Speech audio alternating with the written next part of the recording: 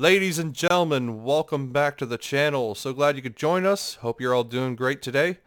Today we're taking out the Tier 7 ARP Myoko, which is exactly the same as a fully upgraded normal Myoko. It came from a event. It's the tie-in with the anime series. There's no real difference other than the fact that it's narrated by a small Japanese girl. So if you don't speak Japanese,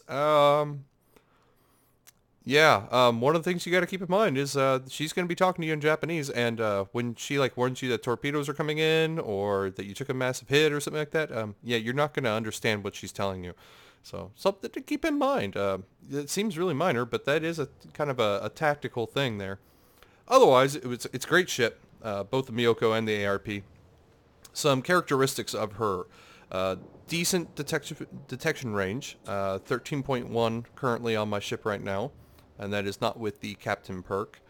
It has very, very powerful guns, and typical of the entire Japanese cruiser lines, you're generally just going to be spamming high explosive shells, and pretty much nothing but that.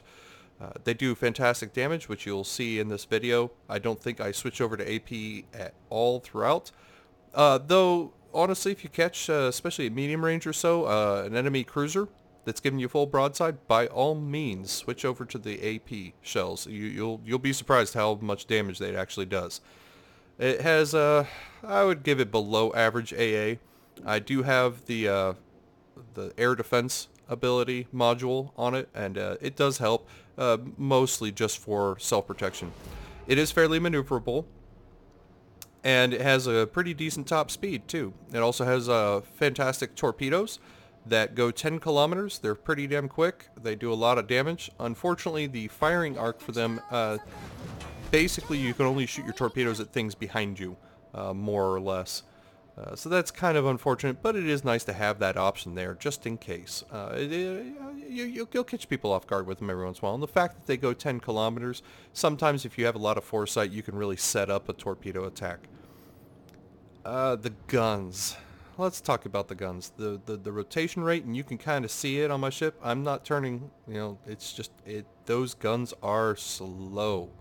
And with as maneuverable as the ship is, any kind of evasive maneuvering that you do will set your guns off to the point where you can't return fire until you let your gun turrets catch back up. So one of the tactics that I will use is I will make an evasive maneuver, and then as soon as the incoming rounds splash past me, or the threat is no longer there, I will turn back to where my turrets have an angle. The other unfortunate thing is they do not have the best firing arc, and there's a nice 7.2k damage on a tier 8 Tirpitz just from HE. So that's what I was talking about, the sheer damage of these things. The fire rate is not the best in the world. I do have the module that increases the turn radius to the turrets, though it's kind of hard to tell because they're so slow. The downside of that is it adds a second or two onto the fire rate, which sucks, but in this ship in particular, I feel like that's one of the few situations where it's really justified. Another nice thing about the guns is the HE, which you're going to be spamming a lot, has a really high rate of catching things on fire. I think it's something absurd like 16 or 17%, and that's not even with Demolition Expert. It's very, very nice. It also has pretty good range, so what I'm doing here is I'm just staying, and you can kind of see it on the mini-map there. I'm staying at the same range basically with my battleships. It does not have the best armor in the world, especially towards the rear of the ship.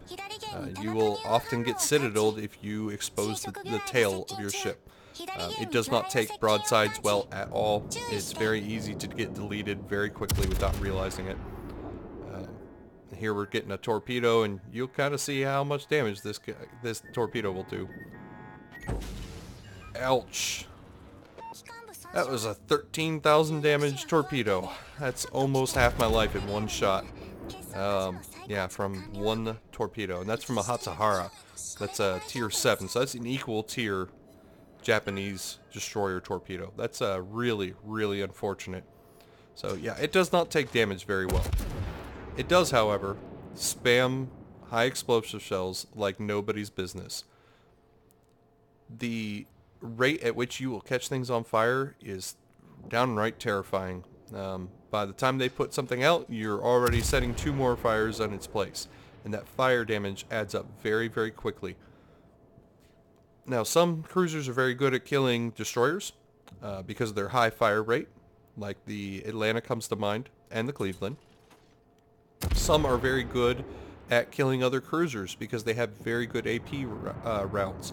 I would place the German and Russian cruisers in particular into this line, but also the U.S. cruisers as well. They're all very good against each other. The Japanese, because you're spamming HE all the time, you're not the best at killing cruisers, though it certainly is a possibility, especially if they get within medium range and you can switch over to AP. What they truly excel at is lighting battleships on fire over and over and over, and just making yourself as annoying as humanly possible. I now have this tier 8 Tirpitz that I did some significant damage to early. I have his full attention now, and I just avoided all of his shots. So I just made a tier 8 battleship not only take more damage from me, but also waste his entire 30-second salvo of shells on me and getting 0 damage out of it. Meanwhile, he's ignoring the rest of my team. So that is a multiple win in all regards. Something else to keep in mind is because of the slow turret traverse, you really have to pick and choose when you're going to switch sides. So, I mean, I made a long pass where I had all my guns pointed off to the port side there, and then I was getting close to the map. It looks like most of the other enemy team is either out of range of me or is behind the island. And I figured, you know what, now's the safest time to make a complete turn, and I had to avoid those Tirpitz shells anyhow. Let's go ahead and start turning. And it took a good long while for those turrets to catch back up. And you can see that even at a medium angle here, almost all of my guns, 3 out of the 5, can't actually shoot. The firing angle is not the best. You really do have to show a lot of your broadside if you want to get all of your shells on target. Thankfully, it is maneuverable. So, again, what you want to do, and you'll see me kind of do it, not on this Bajoni here, but when I switch back to these targets ahead, is I'll swing my ship about so that I can get all my guns to bear, fire my shells, and then swing right back to give high angle. And I'll just kind of bounce back and forth between those two states. And again, I'm not a frontline fighter, so I'm just trying to keep range. There's Mr. Tirpitz still firing at me. I kind of think he took those initial shots very personally, which is hysterical. Man, somebody just lit that Bajoni up. Yeah, that Tirpitz doesn't like me. But he just wasted another full salvo on me, and now he's behind an island where he can't fire, which is fine by me. So now I've got a Pensacola and a Warspite, and the Warspite's also shooting at me.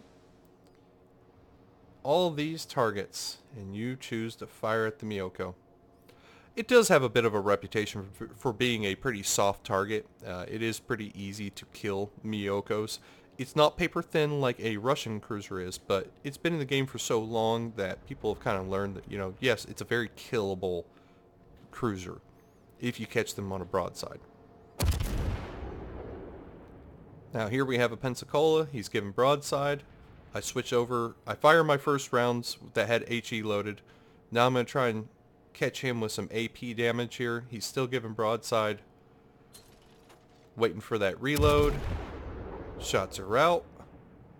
And of course he turns at the last second. And I get 0 damage. Now granted, only 2 of them kind of scraped off of the side of his ship. And so here's torpedoes. Okay, 2 sets of 3. And I'm looking at a mini-map and I see 1, 2 of the 4 unaccounted for destroyers down below A. And I think I saw a 3rd one down there as well. So this is probably still Mr. Hatsahara, because he is still alive. I'm going to take a wild guess that it's him. So I know that there's a destroyer in the area. Now the Tirpitz is out away from that island. That Pensacola just got lit up by somebody. It certainly wasn't me. I'll see if I can get the killing shot though. Do I get it? Yes, I do. And there's the Hatsahara. Okay, good guess. So the Hatsahara is nearby. He did just fire his torpedoes. I'm not particularly worried about him torping me as I come around this corner. It's very unlikely that he has the torpedo reload module on. Most people do not have that. Unfortunately, I did have to change sides because of the island, and so most of my guns are not forward to bear.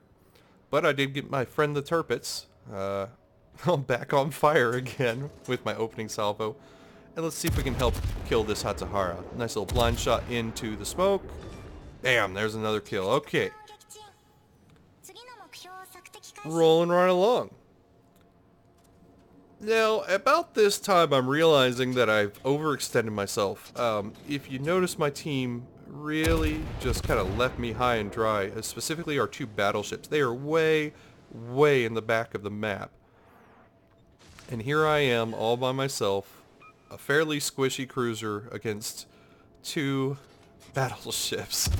So, yeah, we're just going to have to do the best of what we've gotten ourselves into here. I would like to get this island in between us and take that down to only one battleship. I do launch my torpedoes off. I've exposed a bit too much of my broadside here, so let's try and get out of the way. Yeah, okay, made that Tirpitz mixed again. Get some more shots off. Okay, got the island in between me and that Warships. Now I'm only fighting one. Tirpitz is back on fire once more. He has probably got to be seething in rage right now. And just keep those shells firing out. The shells do have pretty good velocity, so they're pretty easy to aim, and they do very respectful damage. I mean, you got to remember, he's a tier higher than me. And got another fire on him. I think that's 3 on him right now, and you can just see his hit points whittling down.